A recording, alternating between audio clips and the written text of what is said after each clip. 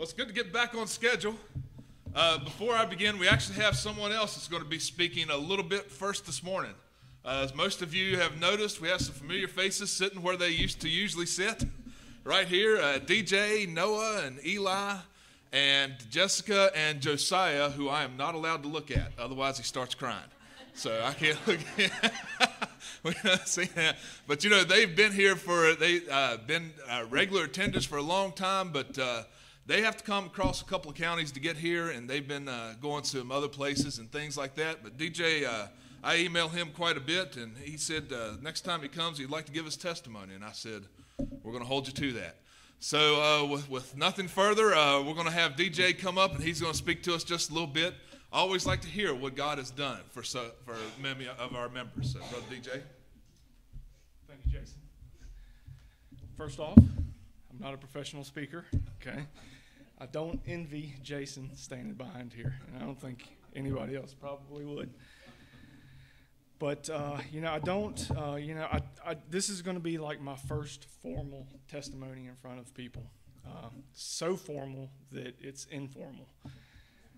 Because all I have, essentially, is a couple of bullet points. I haven't written anything down, but there are, like, specific things that I want to touch on.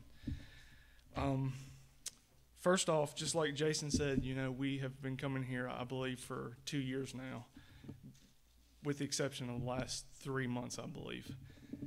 We really love this church, and we really thank everybody for their support and prayers. Jason's been telling me that several people have asked about us, you know, and that everybody's been praying for us, and we really appreciate that from the bottom of our hearts. Second, I have felt the need to share my story ever since becoming, saved. Ever since I've started believing on Jesus Christ as my Lord and Savior, I've really felt the need to tell people, and I hope this is the start of me telling a lot more people. So with that said, you know, again, I'm going to be a little nervous. Forgive me for that. You know, I'm not perfect.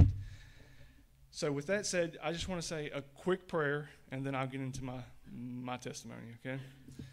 All right. Lord, we're just so thankful that you placed me here today, Lord. That you brought me back to a very, very loving church, Lord.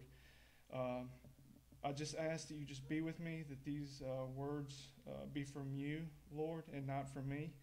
And I'm just so thankful that I get to stand here today and testify of you, Lord. In Jesus Christ's name, I pray. Amen. All right, so, I got three bullet points that I want to speak on with my testimony. Before I believed, how I believed, and then the great things that Jesus has done for me in my life. And with that, I'm going to start with one scripture. I only have two in mind. This is the first one. I'm not going to explain the before and after, but I think y'all will get the point just from the scripture. And that's Luke 8:39.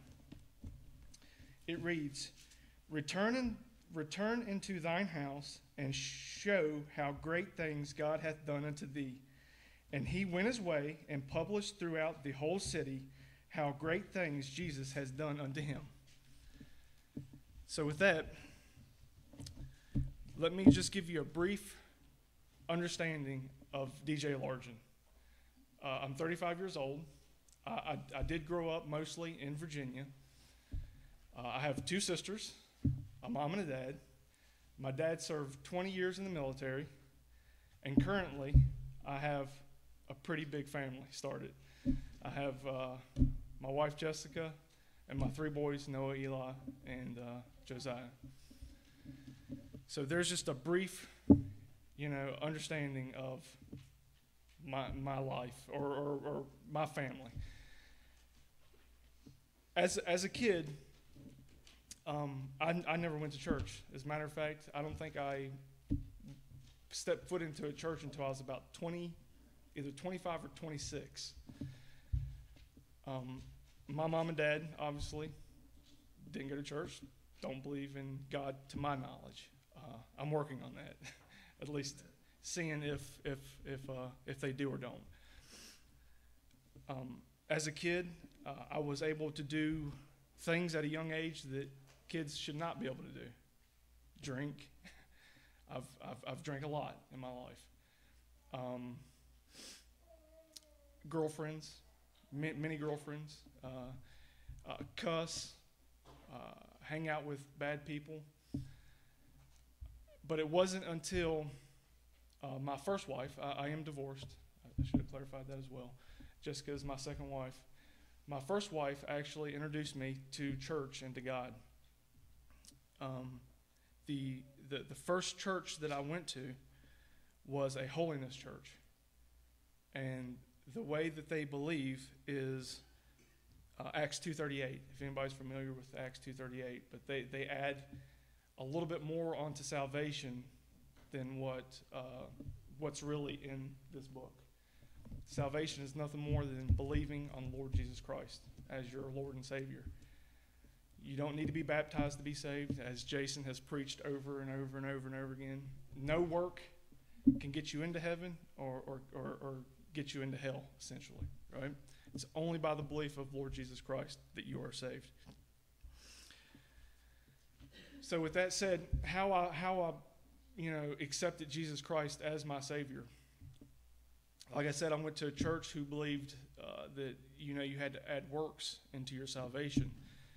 And there was this guy that I worked with. He might be in here today listening to us. But there's a guy that I worked with that we would argue Acts 2:38 day in, day out at work. And I'd be like, no, you have to be baptized to be saved. And he's like, no, all you have to do is believe.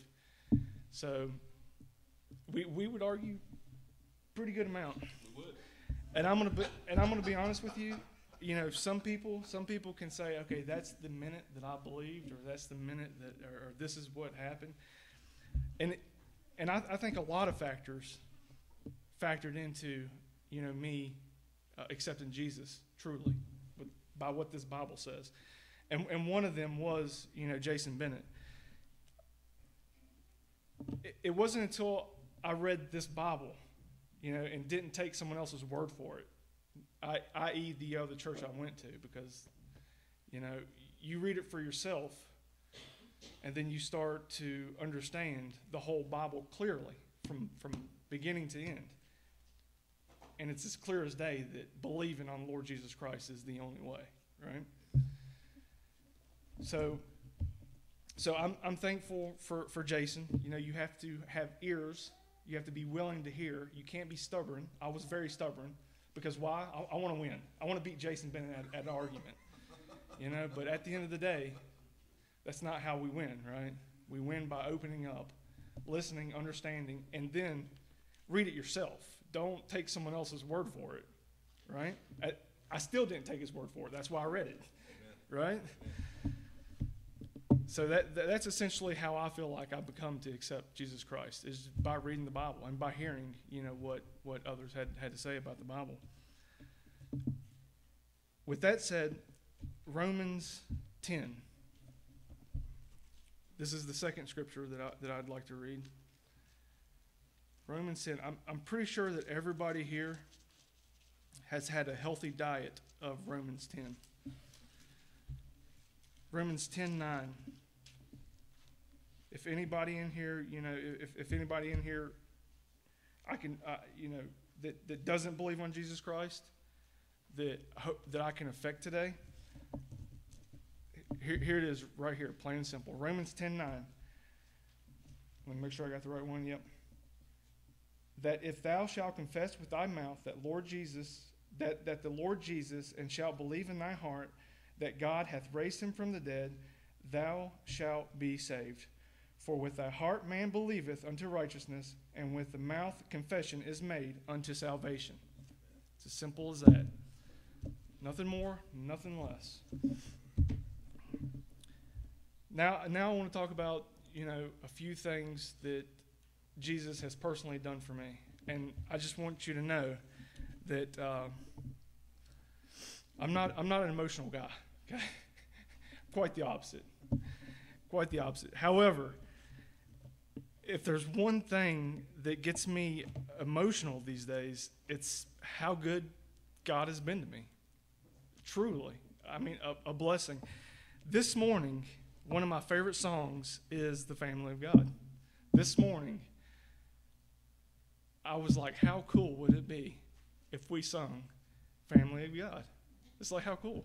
I swear to God right now, I thought, and it just validates this testimony, I believe. From rags unto riches, from the weak to the strong. I was weak. I feel very strong today. I'm not worthy to be here, but praise God, I belong. How great is that? How great is that? Better yet, how great is our God to know, you know? That nothing happens by coincidence. It's all for a reason. But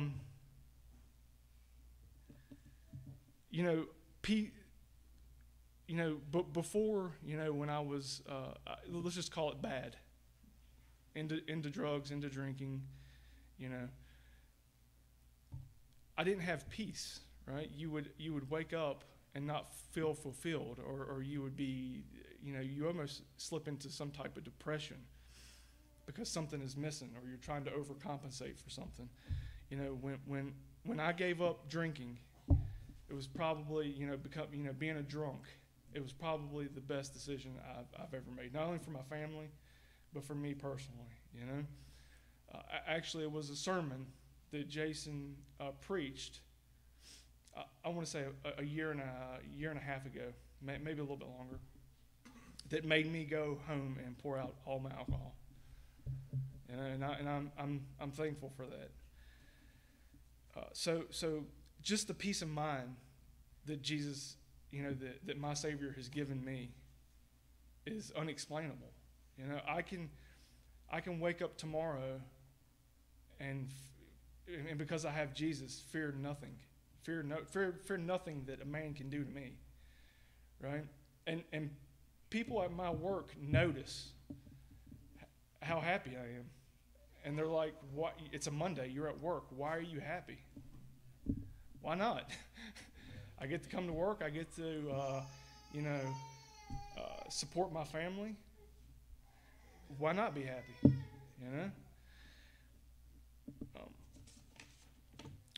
The last couple of things is, I feel like with Jesus I can overcome anything. I currently have a few bad habits that I'm trying to get rid of. Actually, just as far as this past weekend, I was like, okay, I'm done with this. It's been tough. However, with Jesus, I can overcome anything. And I'm praying that he gives me the strength to do so. One other great event that happened in my life that I think I touched on once before, but not to this depth, and that is Josiah, my third son. Doctors said that, long story short, doctor says that Jessica would never be able to have kids. A couple of conditions that she has. I don't know what they are. They're so long and Anyway, they told her it would be very difficult to have a kid, right? One day at work, I still have the emails. I was thinking about bringing them and sharing them with you, but they're kind of in-depth and kind of personal. One day at work, we used to work together, her and I. Thankfully, she's a stay-at-home mom now for, almost a year? Almost a year. But anyway, we worked together. She sent me an email one day. She said, "You know what?" I could tell she was bummed out. She's like, "You know what? I want to just quit trying to have a kid. I know it's not going to happen. Blah, blah, blah, blah." So what do? And excuse me for being graphic. I'm not trying to be graphic. But my logical mind, okay, what do you want to do? Never be intimate again? I mean, it's not like, it's not like that's going to stop. So So that was my first line of course. My second line of course was, take her back to Scripture. My third line of course is always Jason Bennett. Hey, Jason, you got any words of wisdom that I can, beside on her? But anyway, the emails ended with me and Jason going back and forth, both believing that she would get pregnant. He said he would be in prayer. Of course, we were in prayer. 2 weeks later from that email, she was pregnant. And there he is right there. What more glory can we give to Jesus Christ but then Josiah right there, Let's not forget my other two blessings, Noah and Eli, right? They are blessings in themselves. But I don't know about y'all, but I've had a lot of my prayers answered, and I'm very thankful for that. And that just validates, the God that I believe in, Jesus Christ, right? That's all I have. I didn't want to spend too much time. I really appreciate everybody, and I thank y'all.